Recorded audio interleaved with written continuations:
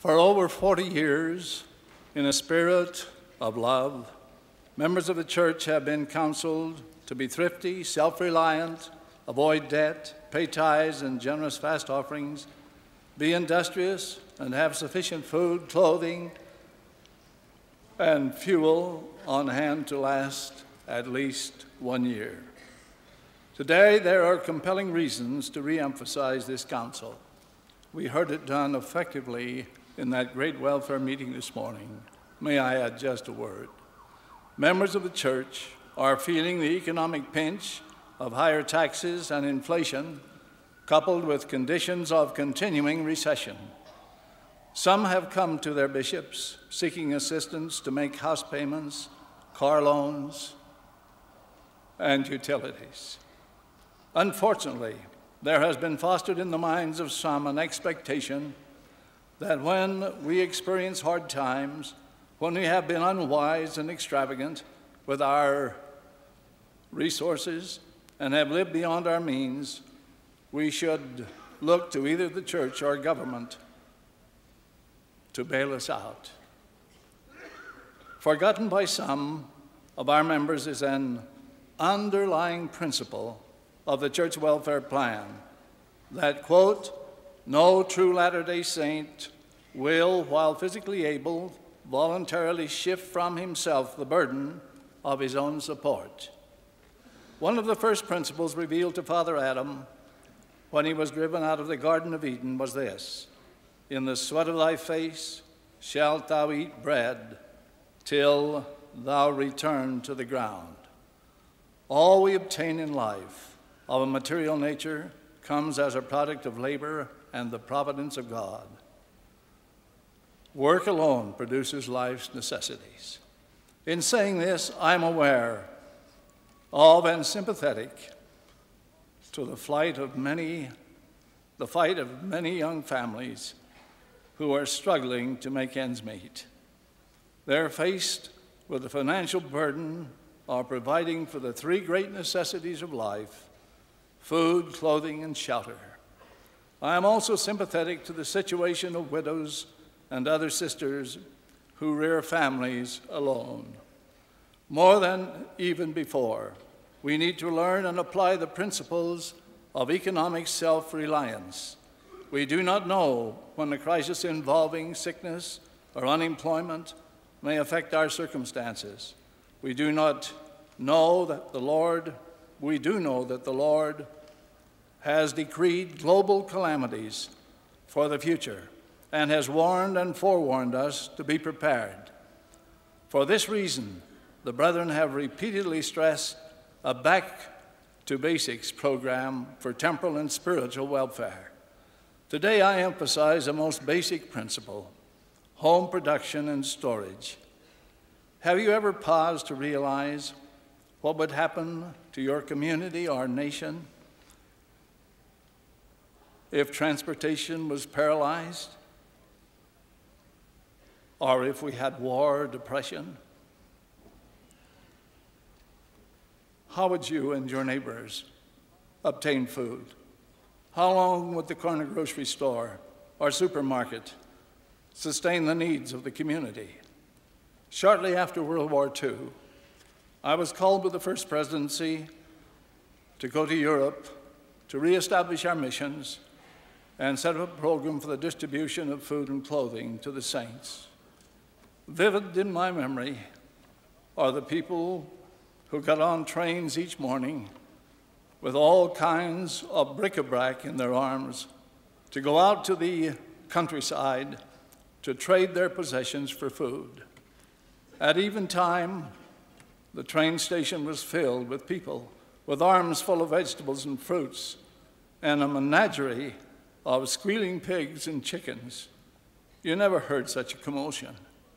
These people were, of course, willing to barter practically anything for that commodity which sustains life, food. An almost forgotten means of economic self-reliance is the home production of food. We are too accustomed to going to stores and purchasing what we need.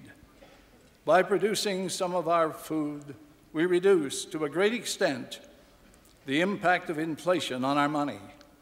More importantly, we learn how to produce our own food and involve all family members in a beneficial project. No more timely counsel, I feel, has been given by President Kimball than his repeated emphasis to grow our own gardens. Here is one sample of his emphasis over the past 7 years. Quote, "We encourage you to grow all the food that you possibly can on your own property. Berry bushes, grapevines, fruit trees. Plant them if your climate is right. Grow vegetables and eat them from your own yard." Many of you have listened to and done as President Kimball has counseled, and you have been blessed for it. Others have rationalized that they had no time or space. May I suggest that you do what others have done? Get together with several others and seek permission to use a vacant lot for a garden, or rent a plot of ground and grow your gardens. Some elders' quorums have done this as a quorum, and all who have participated have reaped the benefits of a vegetable and fruit harvest and the blessings of cooperation and family involvement. Many families have dug up lawn space for gardens. We encourage you to be more self-reliant, because the Lord has declared, "Notwithstanding the tribulation which shall descend upon you, that the church may stand independent above all other creatures beneath the celestial kingdom." The Lord wants us to be independent and self-reliant, because these will be days of tribulation.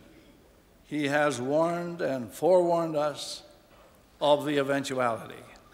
Food production is just one part of the repeated emphasis that you store a provision of food which will last for at least a year, wherever it is legally permissible to do so. The church has not told you what foods should be stored. This decision is left up to individual members. However, some excellent suggestions are available in the booklet produced by the church entitled Essentials of Home Production and Storage. There are also booklets available on gardening at BYU. From the standpoint of food production, storage, handling, and the Lord's counsel, wheat should have high priority. "There is more salvation and security in wheat," said Orson Hyde years ago, "than in all the political schemes of the world." Water, of course, is essential. Other basics could include honey or sugar, legumes, milk products, or substitutes. The revelations to produce and store food may be as essential to our temporal welfare today as boarding the ark was to the people in the days of Noah.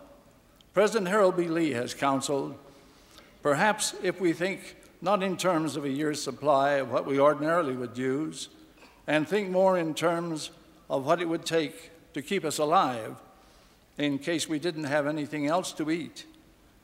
That last would be very easy to put in storage for a year, just enough to keep us alive if we didn't have anything else to eat. We wouldn't get fat on it, but we would live.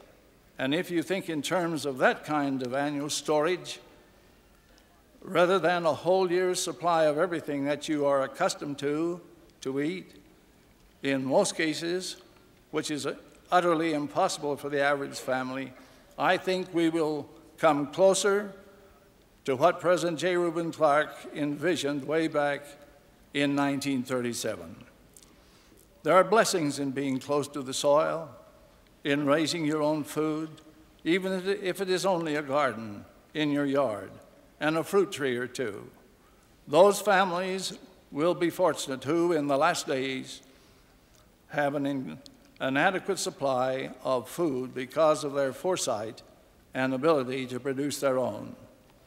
The counsel from church authorities has been consistent over the years and is well summarized in these words, quote, "First and above and beyond everything else, let us live righteously. Let us avoid debt as we would avoid a plague. Where we are now in debt, let us get out of debt. If not today, then tomorrow. Let us straightly and strictly live within our income and save a little. Let every head of every household see to it that he has on hand enough food and clothing, and where possible fuel also, for at least a year ahead. You of small means, put your money in foodstuffs and wearing apparel, not in stocks and bonds. You who have large means will think you know how to care for yourselves, but I may venture to suggest that you do not speculate. Let every head of every household aim to own his own home, free from mortgage. Let every man who has a garden spot garden it. Every man who owns a farm farm it.